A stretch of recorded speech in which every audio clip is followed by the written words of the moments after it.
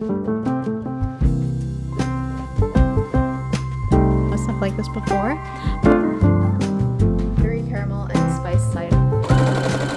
Really just posted on Instagram just now.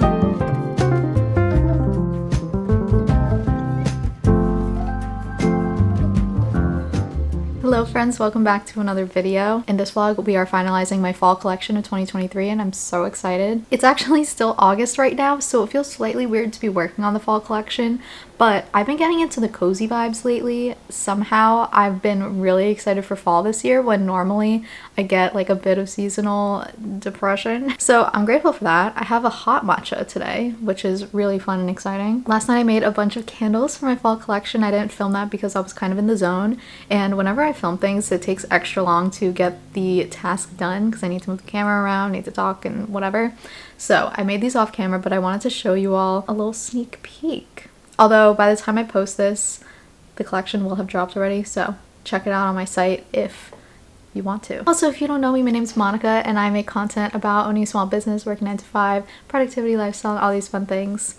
Today is indeed a glasses no makeup day. I'm fine with that. I already revealed to you guys which fall fragrances that I'm using because I did a little fall fragrance review video, so you can check that out if you want to. But I did make some of my first candles for the collection. I'm so excited. Cranberry and Prosecco and Autumn Praline is what I'm calling the first one, and I think this one's so unique as a fall fragrance because I've never really seen like a cranberry prosecco type fall candle. They're usually like pumpkin-y or like woodsy.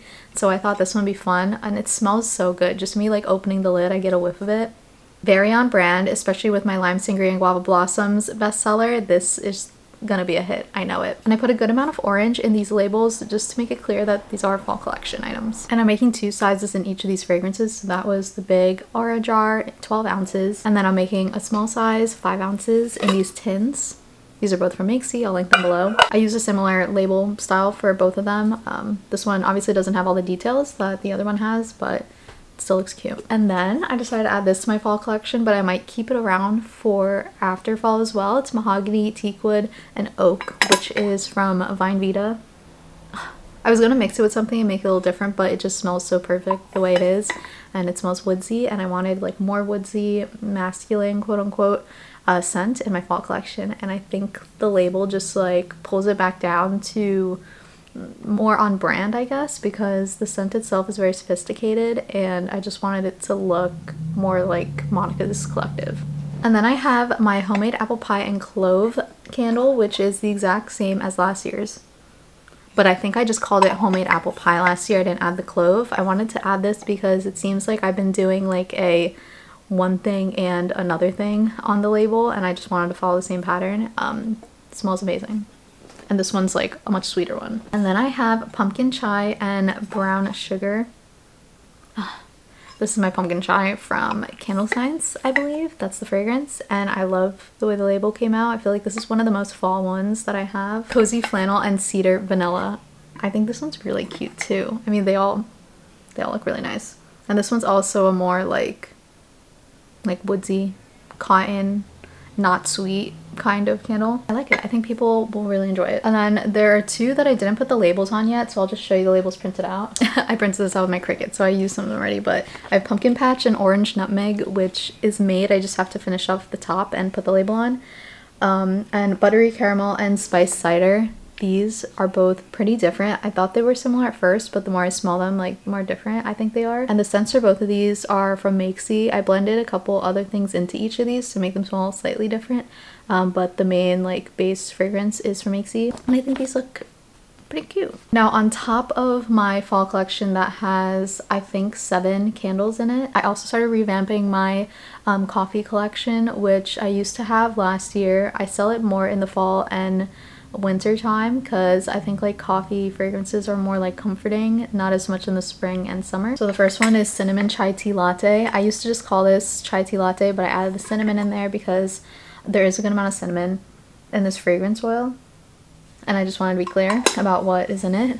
And I also updated the label, obviously, so cute. The classic freshly brewed coffee. This one's everyone's favorite. It smells so strongly like a coffee shop, and it's delicious. And this one is vanilla matcha latte. I didn't have a big one of this because I didn't have enough fragrance oil. I have to order more.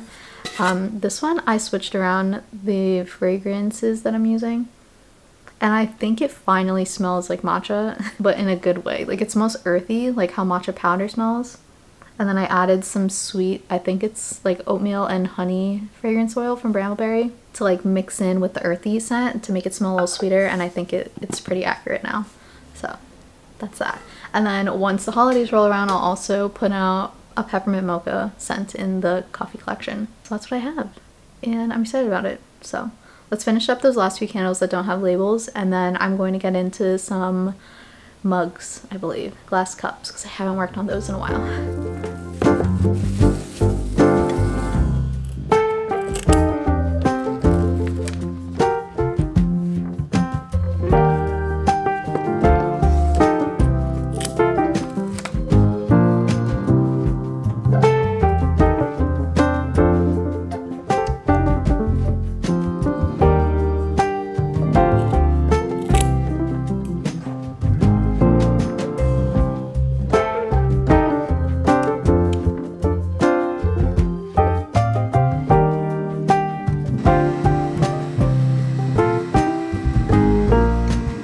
Like to take a brief moment to thank the sponsor of today's video, Skillshare. Skillshare is an amazing online learning community with thousands of classes to get you started on your creative and professional goals. I've used Skillshare so much in the past, even way before I started this business, and I dabbled into it again recently, back when I was starting on my creative endeavors, learning how to craft, learning how to do all these small business things. It was so helpful to learn from professionals in the field. All of Skillshare's classes are taught by professionals who know what they're talking about, and so I learned so much from them. And recently I've been back into a learning kick, and I just want to know so much more about so many different topics, and I want to learn everything in a very efficient way. Skillshare is the answer to that. Whether it be getting better at video editing or getting better at creating graphics for these YouTube videos, or even more in my corporate life, I have been really getting into UI and UX design, and Skillshare has so many classes that have been helping me learn a lot more about these topics. I've been taking Jordy Vandepue's class, I think that's how you say it, on video editing with Adobe Premiere Pro for beginners, and it's been so helpful in teaching me the little tricks that I didn't even know about. It's gotten me a lot faster at editing, and I could put out more content because of it. Also, you guys know I rave about Ali Abdal's videos and all of his content, and I finished the Productivity for Creators Systems and Organization Workflow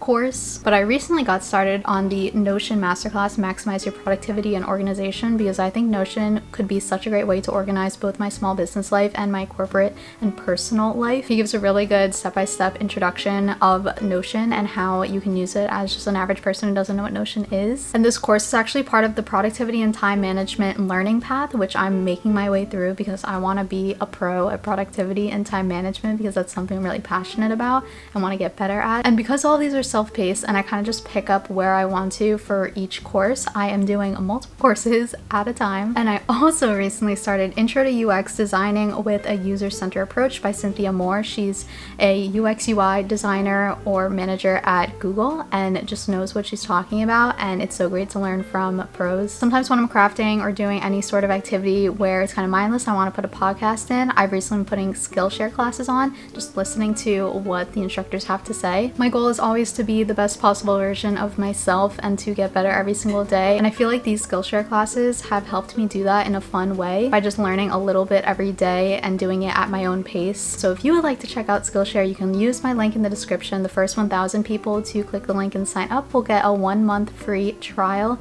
of Skillshare. I will also link below my favorite courses, just so you can take the same courses that I'm taking if you would like to. Thank you again to Skillshare for sponsoring today's video and for also just helping me learn and be the best person I could possibly be. Now let's get back to crafting.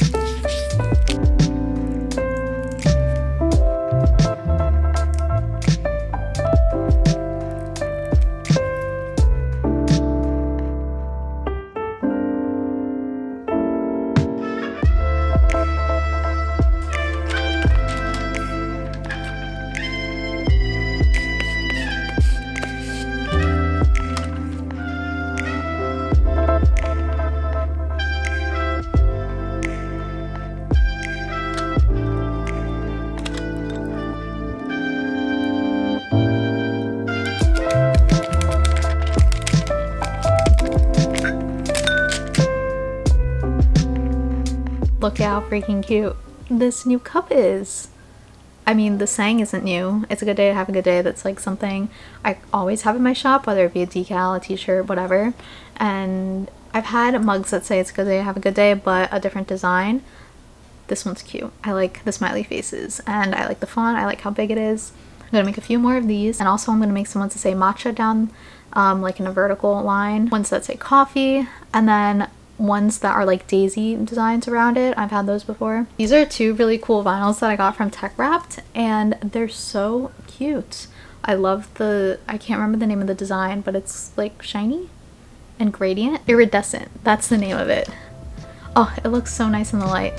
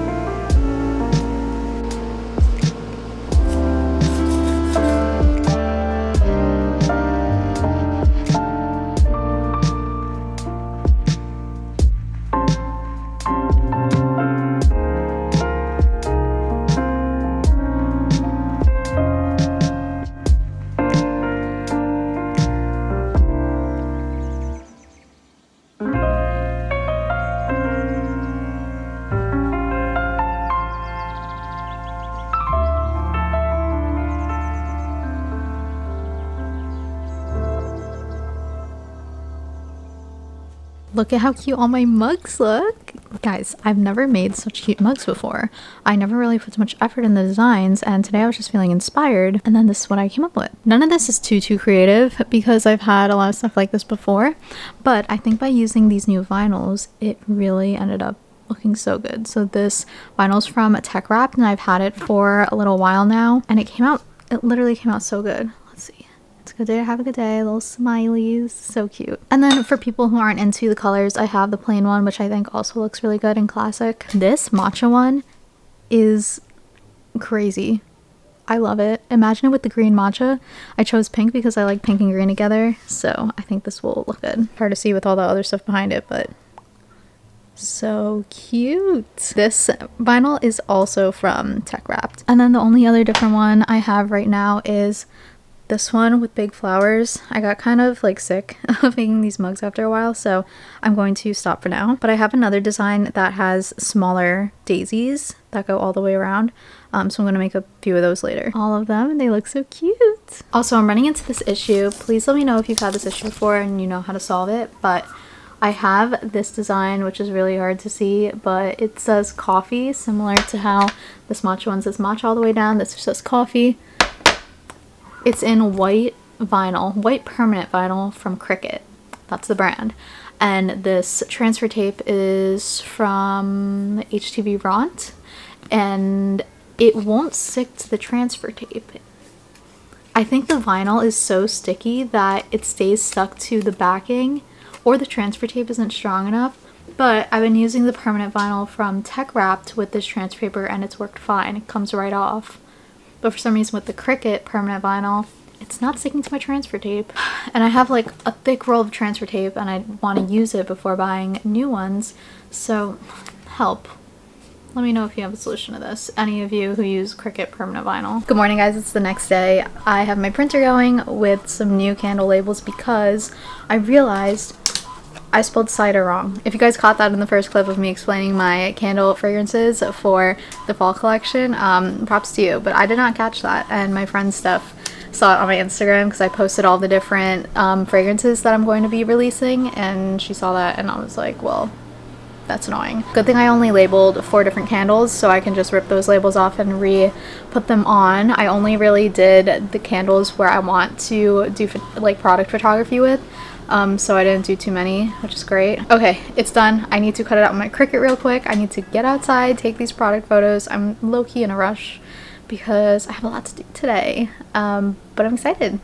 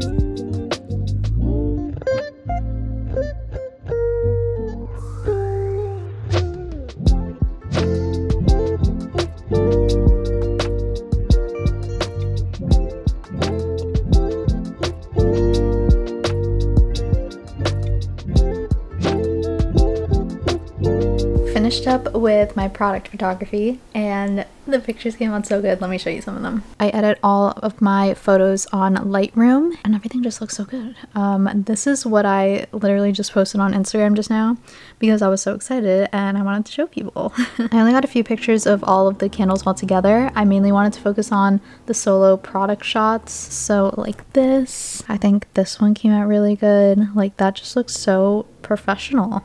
I need to edit all of these and then get them up on TikTok Shop because I need to release them tomorrow because that's when I told people I would be releasing these. Also, my room's a little crazy right now because I need to clear out the window space for my fiance to fix the little AC unit situation. So I had to clear out that space and now I'm in desperate need of a crafting room makeover and cleanup. It's too much.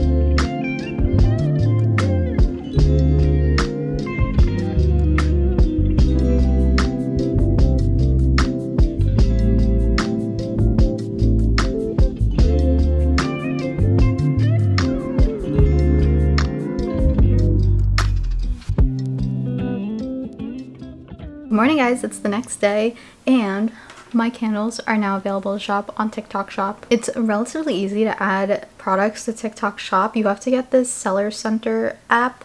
It's like the one down there in the corner, and this is where you add all of your products. My live ones are listed under the live tab, and I just have a bunch of candles and also a pouch at the bottom because I wanted to try adding a pouch. Haven't had any orders yet. I just posted about it on Instagram. I didn't post another TikTok about it. I should probably do that, but I don't really have too much content with those candles, so I think I need to come up with something really quick. I did work on a bunch of scrunchies yesterday. I have a whole bunch done in here. Well, not done. I put the elastics through them. Now I just have to put the little Monica's tag on the end and close up the last opening. Other than those, I just have these navy floral ones to finish up from the fall collection scrunchies. And then I think that's it with the fall collection. I want to make a whole lot more of each of the things, like the candles. I only have those scrunchies to finish up. I did make a good amount of mugs. Let me actually show you some of those. These are my favorite ones. This one is holographic with the "It's a good day to have a good day" sign, which I think I already talked about, and then this one just says matcha, and I tried it out yesterday and I love it. So these aren't necessarily part of the fall collection, but I'm going to have them at my next pop-up, which is next weekend, and I'm excited. It's actually Labor Day weekend, so I'm going to get started on doing some general pop-up shop prep. I'm going to start a new video doing that pop-up shop prep, so thank you for watching this one. I will see you in the next one. Bye.